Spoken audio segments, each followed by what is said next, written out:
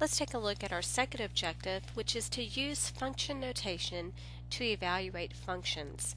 And let me remind you of what function notation actually is. When we say that y is a function of x, we can write this symbolically as y is equal to f of x. So this means that every input of x corresponds to exactly one output value y. The key to this is that the letter in parentheses is your input, and that whole function notation really represents just the output. So f of x means what is the y value for a given x value. In other words, how do the y and the x relate to one another? So if I use this notation, s is equal to g of t, what would that mean?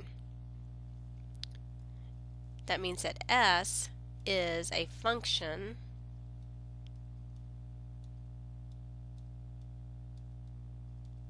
of t, meaning for every input of t there is exactly one output value of s. So the relationship there is defined between the values of t and s. Now this g could be anything. It could be f, it could be p. It doesn't matter what letter we use to name the function. So just keep in mind that it's just a naming device. It really doesn't mean anything for you to get worried about there. Now, to evaluate a function means that we're trying to find the output of the function at a particular input. So to do this, we're going to substitute the given input value into the function in place of the variable and simplify. So I have a few exercises that we're going to go through.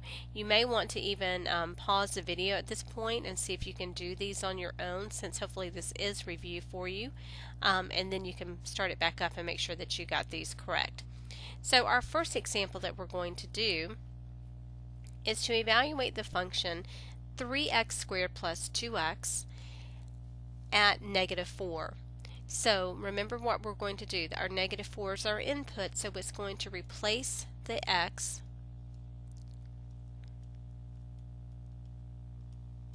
and then we're just going to use order of operations to simplify.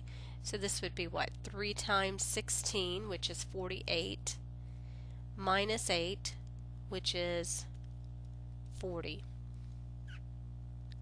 Now we can evaluate functions at things other than numbers. We can plug in algebraic expressions into functions. So if I wanted to find f of a, that simply means to replace the variable x with what's inside parentheses, which is a. So that becomes 3a squared plus 2a. So when we input a function, if you will, or an algebraic expression, we're going to come up with another algebraic expression to represent that function. What about f of x plus h? That would mean to replace the letter x with what is inside parentheses, which is x plus h.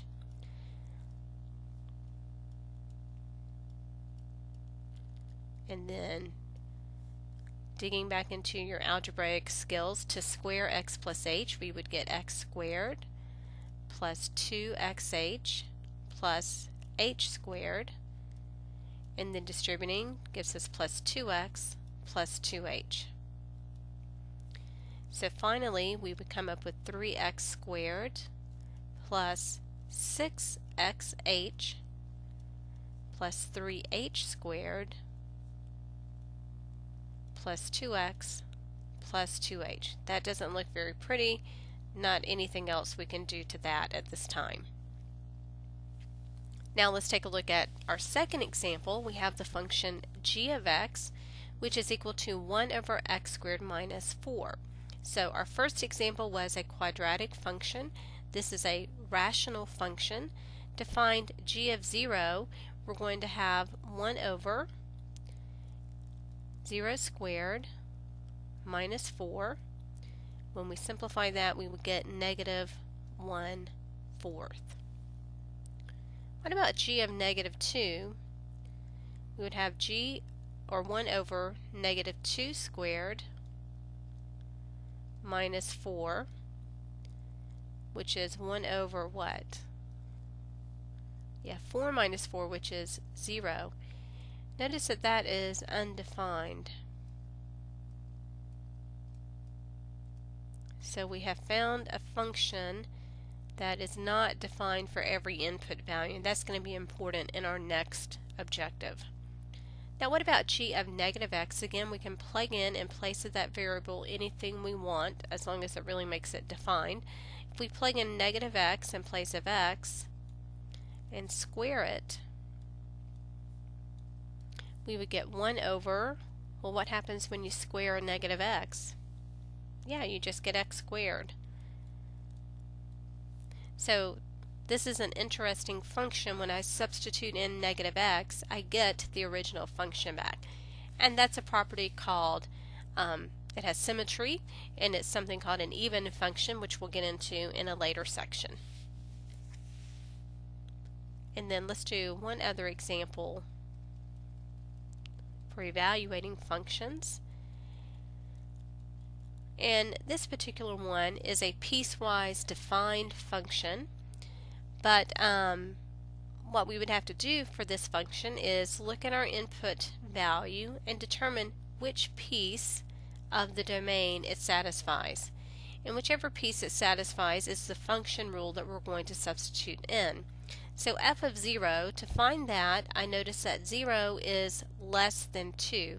So the first rule applies. So I would have 4 times 0 minus 8, which is simply negative 8. Now please understand, I don't plug 0 into each of those, because in doing I would get 2 output values, which is a contradiction to the definition of a function. For a function, for every input there's only one output. What about f of 2? Be careful here. 2 is not less than itself, so the first rule does not apply, but 2 is greater than or equal to itself, so I would have to plug into the second rule. And following order of operations, I square my 2 first. So this would be 1 minus 3 times 4, or 1 minus 12, which is negative 11. And then f of negative 3. Negative 3 satisfies which part? Right, the first part, because it is less than 2. So I would have 4 times negative 3 minus 8, which is negative 12 minus 8, which would be negative 20.